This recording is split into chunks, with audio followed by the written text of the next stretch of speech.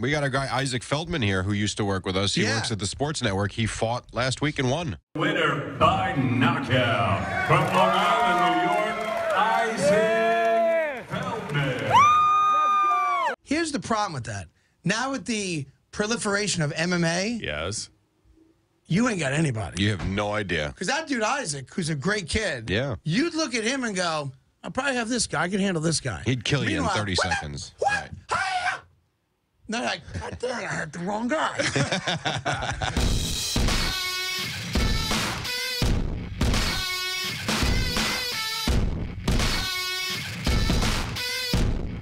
Welcome to the IkeTagon.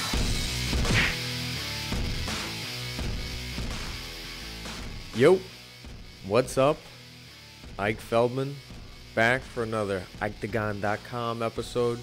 You guys are listening to the Mind, Body, Soul podcast series. Thank you. That's the more detailed, more stuff going on there in terms of fighters' thoughts, philosophies, fighters' physicality, techniques, fighters' spirituality, what they represent, and what they express in the cage on fight night. That's all good and whatnot. But this is the IkeTagon.com episodes.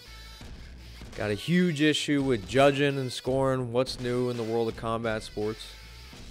But before I get to that, again, I'm Mike Feldman, IkeTagon.com, IkeTagon. I promised you guys over and over and over that I would release the new career news. It's out there. The cat's out of the bag. The fighters out of the cage. Me, your lovely Ike Feldman, has teamed up with MMA broadcast and legend Mike Straka. We do the podcast, weekly podcast with guest interviews, weekly takes, some comedic takes called the MMA Mavericks. That's a plane. You'll hear those sound effects in the show as well. But the podcast is going well. Me and Mike's chemistry is going well. It's Mike and Ike. You know, how could it not be good? It's very easy to assume that it'd go well. You know, our names rhyme, and that's it. When the Believe Network connected us, this is the network that is funded from the same producers that produced the movie La La Land, the Oscar-nominated and winning movie La La Land, which I still haven't seen, but they're producing us. And the movies Sicario and with Benicio del Toro and Josh Brolin, Emily Blunt. Also the movie 12 Strong with Thor, Chris Hemsworth. Yeah, that's the company that's making this podcast network, and we're making them all the fucking money. But no, they believe in us. It's Believe Network, and it's going well. So that's that. Mind, Body, Soul is that. Let's get into some judging, scoring. Let's go. James Krause, UFC 247, fills in on short notice against Trevin Giles at a higher weight class. James Krause is in the MMA scene, hardcore MMA scene in the background. He trains with fighters like Megan Anderson. He's been on the Ultimate Fighter episodes. He's been on submission tournaments, quintet to be more specific. He was there to support his fighter for UFC 247, and it turns out a fighter fell out of their fight, and he steps in to fight Trevin Giles, and he does it on short notice. He said he was underweight, didn't have to cut a whole ton because it was a higher weight class. He fills in. Dana White commends him for filling in. He does a great job, goes all 3 rounds, performs very well, wins a round, but doesn't win the fight, and that's the controversy. Why didn't he win the fight? And it came down to scoring from the scorecard of Judge Joe Solis, who also scored John Jones 4 rounds and Dominic Reyes 1 round. That was the main event for UFC 247. But James Krause felt slighted, and he felt he deserved more. Dana White and the UFC took care of him with the fight bonus, and I'm sure they're going to pay him to take it easy and not sue the Texas Commission or the judges that were assigned to his fight But James Krause is not happy, especially when he finds out that Judge Joe Solis and Trevin Giles, James Krause's opponent, have trained under the same sensei, Eric Williams. Judge Joe Solis received his black belt from Eric Williams, and Trevin Giles, I don't believe he's a black belt yet, but he trains under Eric Williams for jiu-jitsu, I assume.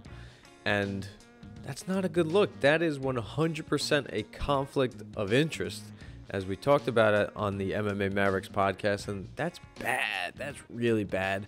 And Dana White's definitely going to take note of this. He's going to be very upset at the Texas Commission and the judging for UFC 247, because there were multiple fights and decisions that fighters and more boisterously Joe Rogan and his color commentary partner Dominic Cruz, former UFC champion, they disagreed with.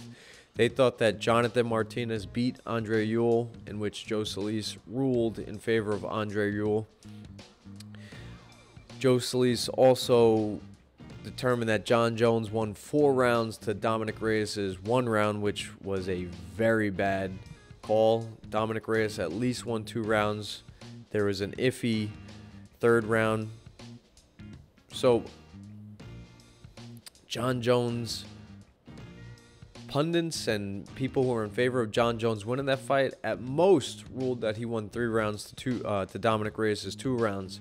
The fact that Joe Solis picked Jonathan Martinez over Andre Ewell and trained alongside Trevin Giles and picked Giles over James Krause, and then gives John Jones 4 rounds to Dominic Reyes' 1 round is a bad look.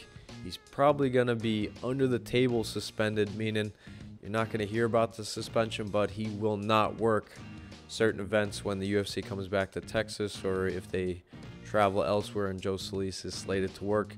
Dana White will be like, pump the brakes. I don't want this guy. I don't want his name connected to my organization right now. So in one way or another, Joe Solis will be penalized and reprimanded, and will have to rethink his scoring criteria and his the way he judges. So James Krause, God bless you, brother. Thank you for filling in, saving a fight, and giving Trevin Giles a paycheck and keeping the paycheck intact. But justice will be served, brother. I know it. Moving on. What else we learned from what else we learned from UFC 247 is that maybe we should incorporate or instill live scoring, in which after each round, the audience in the arena, the fighters, the audience watching at home, they will know the score, and you attach the judge's name to each round and each score given. So if a judge rules 10 points in favor of John Jones or 9 points in favor of Dominic Reyes in the first round, you'll know going into the second round, John Jones is up a round. A lot of people don't like that because boxing doesn't, and they say that boxers have tended to coast when they know the round. If they're up by 5, 4, or 6 rounds or 7 rounds and it's late, maybe they can coast, hang out, play defensive fighter, and just pad their victory and pad their salary and move on to bigger and greater things, and not really assert their or use up their entire gas tank or their energy on one particular fight. I disagree. I think fighters should know the score. The audience should know the score. 1, in case there's bad scoring, Joe Solis. 2, I think it's more incentivized and it's different than boxing. If a fighter knows he is tied with his opponent heading to the 3rd or the 5th round, he might step on the gas a little more. Or if he's losing 3 rounds to 1 heading into the final round, or he's losing both rounds heading into the 3rd round, maybe he'll be incentivized to push it a little more and go for a knockout. It's different than boxing. 1, because the gloves are thinner, and 2, the gloves are thinner. He can knock him out. A lot more can happen with thinner gloves. And if you're telling me a UFC fighter is going to coast, kind of just jab on the outside, that's not going to work, because he's going to get countered and he's going to get knocked out.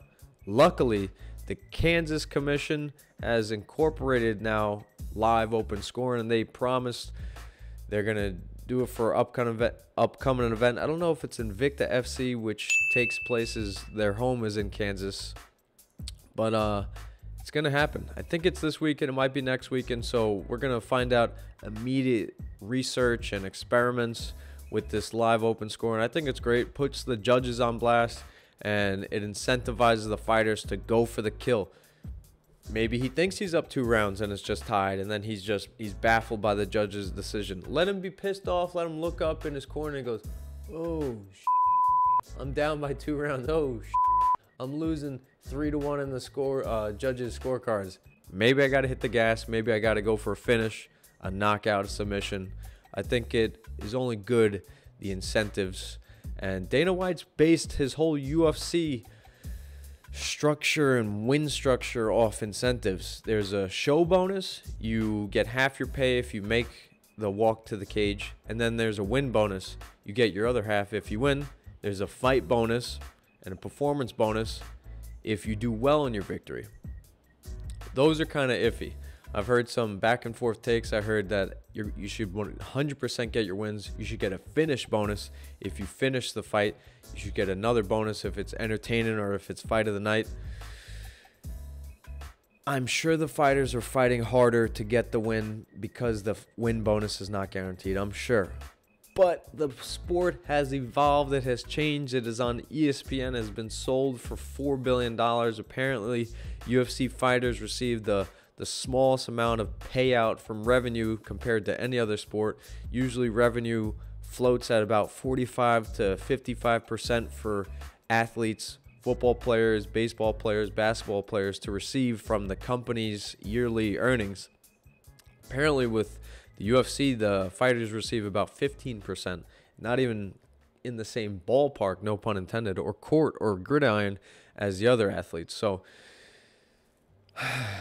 if they were to receive the win, the show and win bonus in one paycheck automatically, and then you could do a submission bonus or a finish bonus, a knockout bonus, a fight of the night bonus, maybe it would be upwards of 30 to 40% in terms of fighter revenue, which is fair at this point. The sport is on ESPN. It was just sold about 3.5 years ago for $4-point-something billion. Give these fighters a little more. Guarantee them their win money and show money is in one paycheck. Give them more incentives for finished, because that's what we want at the end of the day, exciting fights. So what we learn, exciting fights need to be incentivized to start. Put the judges on blast with their open live scoring. The fighter will know that he has to go for the kill if he's down, and he can't blame the judge. If he gets the finish, he gets a victory. Give them finish bonuses. Give them something to look forward to if they try a little harder. Finish is not easy. A knockout, a submission is not easy. So incentives are great. They're always great. Just make it make a little more sense and stop being so stingy, UFC, okay? Let's spread the love. Spread the love. Spread the love. Spread the love. That's right, everybody. Spread the love like peanut butter on fruit. See ya.